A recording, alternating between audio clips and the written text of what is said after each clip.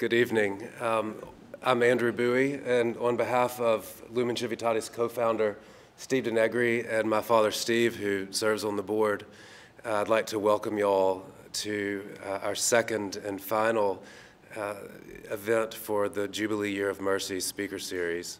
We began back in the spring with John Michael Talbot, who gave a beautiful presentation on the Jesus prayer and led us in a wonderful night of prayer, and we look forward to a special night in expectation this evening.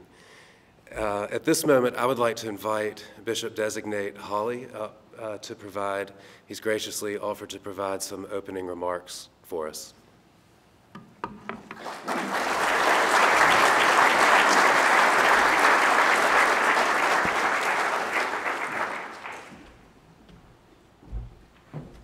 Good evening. Your Excellency, Archbishop Roche, Secretary of the Congregation for the Divine Worship and Discipline of the Sacraments.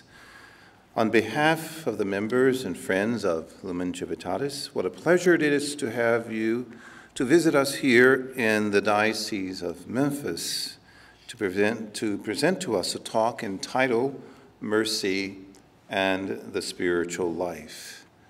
As Bishop-designate appointed by Pope Francis, soon to be the 5th Bishop of Memphis, it is on October the 19th, 2016. And so I'm so delighted that you are able to take this time out of your very busy schedule to be with us during this time. So welcome and thank you for being here with us. And to any of my brother priests who may be present, or religious men and women in consecrated life, and especially members of the board of Lumen Civitatis and welcome guests, thank you for your support and presence here this evening as well. You know, this Jubilee year has been an extraordinary time for people from all around the world. And how appropriate it is for us to have His Excellency Archbishop Roche to address us this evening concerning the experience of the mercy of Almighty God in our own spiritual lives and in the spiritual lives of our neighbor. And 12 years ago, on July the 2nd, 2004, when I was ordained an auxiliary bishop of the Archdiocese of Washington, I chose the motto, His mercy endures, because of my own experience of the mercy of God in my life as a priest of the Diocese of Pensacola, Tallahassee.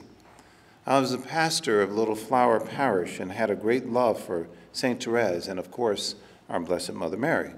But it was during this time that I became acquainted with the diary of St. Faustina, as well as the Divine Mercy Chaplet, which began to grow more and more stronger in my life. And since Little Flower Parish had a reputation for offering the sacrament of penance, of reconciliation and confession, and people would come from all over Pensacola to receive the mercy of Almighty God in this sacrament, I too, as a confessor and a confessed, began to examine more and more the mercy of God in my own spiritual life. So when I was appointed an auxiliary bishop on the day after the press conference and after I returned back home to Pensacola, I woke up that next morning to a gentle female voice singing as if it was on my heart and in my mind, singing, His mercy endures forever. And so I sat on the side of the bed, and the singing seemed to continue as I searched for my Bible, and I found the verse where it said, His mercy endures forever. And it was from that experience that I began to read more and more about St. Faustina in her diary, and I began to pray daily the Divine Mercy Chaplet. And when I arrived in Washington, it was quite natural that I finally made my way to the Marians of the Immaculate Conception Seminary on the campus of Catholic University and became great friends with that community through their long friendship with Bishop Elliot Thomas, who's a friend of mine, and he's the Bishop Emeritus of the Diocese of St. Thomas and the American Virgin Islands. So in the past 12 years, I visited the National Shrine of the Divine Mercy in Stockbridge. I've ordained a number of their seminarians and offered Mass at the shrine, and of course, the rest is history.